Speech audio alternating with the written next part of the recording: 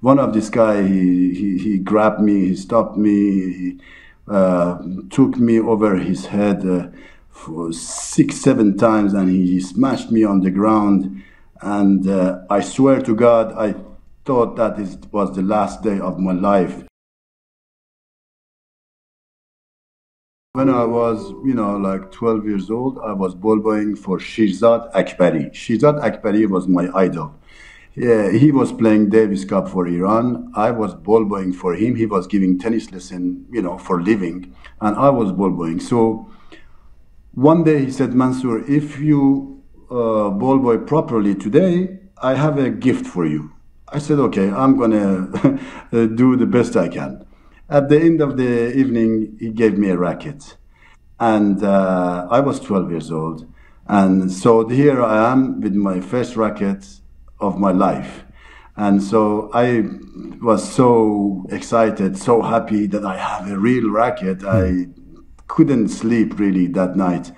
And then day after I have my racket, I come to the tennis court. It's like one in the afternoon. There we had 13 courts in the Amjadiya Stadium, and every court was empty, and it was like a hot summer day, and I had a friend there.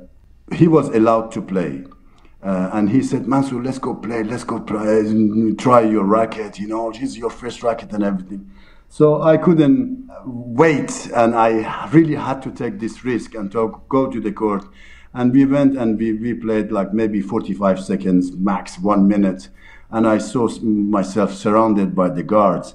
And so all they needed to ask me was, Mansour, F off, go out, and I knew that I have to go. So no problem. But one of this guy, he grabbed me, he stopped me, he took me over his head for 6-7 times, and he smashed me on the ground.